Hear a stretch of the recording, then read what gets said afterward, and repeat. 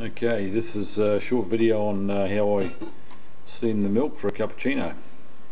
First off, just run the steam through a little bit, just to clear the tube, get your steam through.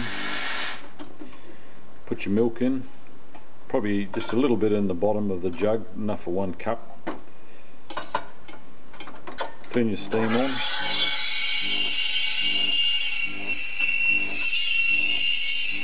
Just warm your milk up a bit. Get the wand off to the side, and just get it so the milk's starting to swirl.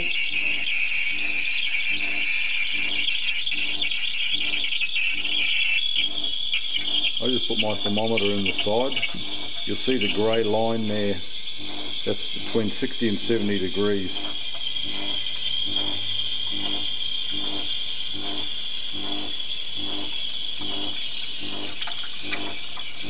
Just lift the tip of the wand out so it's just barely under the surface.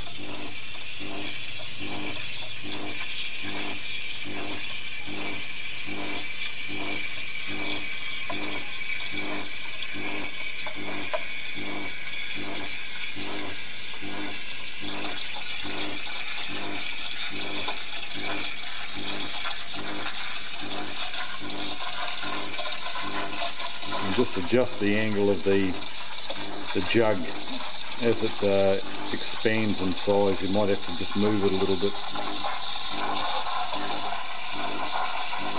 If you hear it making like a bubbling noise, you've got to move the wand, you've got to move it back under. You can't have it coming out like that. You've got to have it under. The milk's got to be swirling, and it's there now, 65. Turn the steam off, and you see it's gone up to about 70 degrees there.